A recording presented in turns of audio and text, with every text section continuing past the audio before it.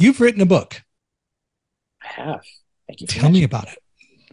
Yes. We talked about it briefly earlier, but go Briefly, ahead if yes, you would. yeah. Tell me about that. The title is No Doesn't Always Mean No. And it's a guide to understanding how people think, act, and make decisions. So, strategies for growing a business organization you care about, learning how to form stronger bonds with people around you, both in a business context and a social context, learning how to interact with the opposite sex romantically in terms of reading body language, doing things that put your best foot forward that are not inauthentic.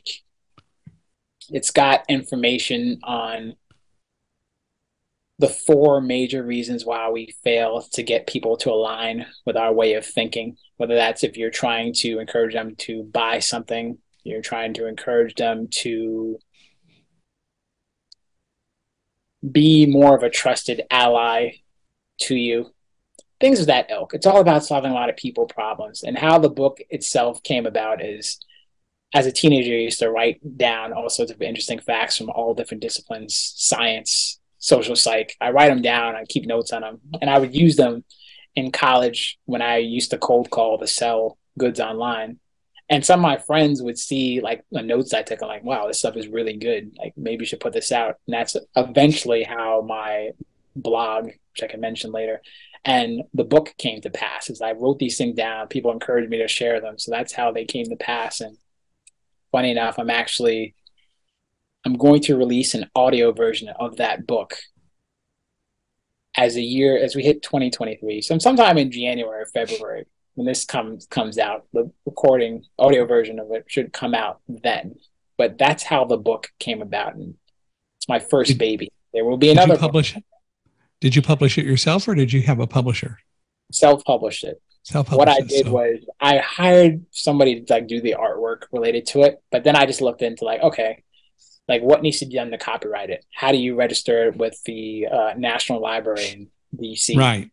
I did all this stuff and I figured out how to do it myself. And it's like, if you wait for a publisher, you have to wait for a publisher. So the general theme of the book is I'm very proactive, creative, and problem solving. That's ironically, that's how the title came to pass. Is like, well, what's up with the title? Is it about forcing yourself on people? It's like, no, no, no, it's not what the book's about.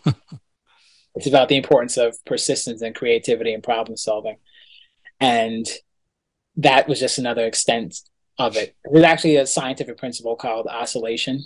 It just means that when we make decisions, those decisions aren't set in stone and they can change if your preferences change, whether that's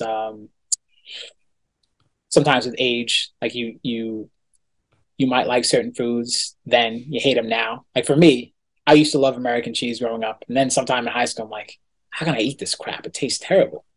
Yeah. That's a version of oscillation, or someone who likes orange juice without pulp in it. And then they Without realize, pulp as opposed to pulp. Yeah. yes, like your mind is in a not in a constant state of flux, but it changes over time. And that's what that principle of oscillation comes to. And your yeses today could be no's tomorrow, or vice versa. Hence the title of the book, No Doesn't Always Mean No. It's about getting more yeses into your life. And that's the science behind the title itself. Cool. And you have another book you're going to start working on. Yeah, I've actually knee deep into that book. I would say a lot of it's done. It's not done yet. I see myself publishing it within the next, I don't want to picture myself in the summer, but No. it's going to come out sooner rather than later, sometime in the next couple of years. Oh, This cool. book's not going to be on the 7 elements that create strong bonds between people, both in social and professional context. And there's going to be a section in there on how singles can find spouses that feel like they're made just for them. Funny enough, that's sort of my current life state, is like helping both myself and others figure out this $64,000 question: how do we find the matches that God would think would be best for us? So I cover some of that and how it's been done in some society, some of the intel related to that. That's going to be in the next book. So